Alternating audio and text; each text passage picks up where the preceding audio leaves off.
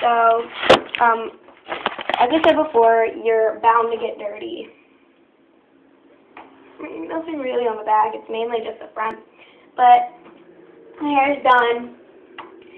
And so, basically, I really only have a couple topics to talk about with you guys. Basically, you're going to get dirty, and the stuff is permanent, so be careful with the substances you get it on. And this dye will last about sometimes 3 days, sometimes even a week, depending on how much you wash your hair, which I wash mine every other day, so this would last me about 4 days, close to a week. If this does completely go through and I get black hair, I might lose my phone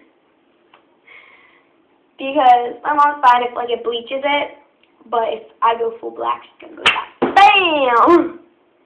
Give me your phone. She's not gonna slap me or anything. She's just gonna be like, give me your phone. Why'd you dye your hair? I'll be like, it's Kool-Aid, it comes out in 4 days. Give me your phone. So, you know why. But I'm just having it up in a bun.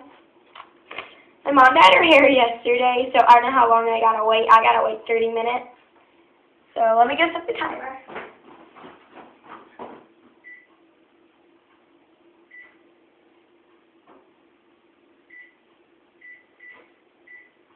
Okay, so I have it set for 30 minutes. Yeah.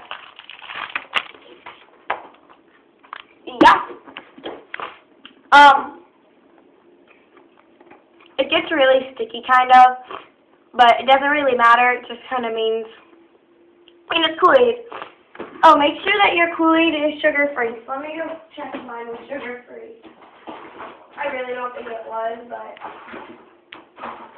if it wasn't, oh well, I mean, it's in my hair, so, wait, let's see.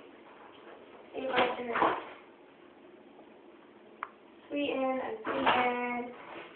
Yeah, my Kool-Aid that I use was unsweetened.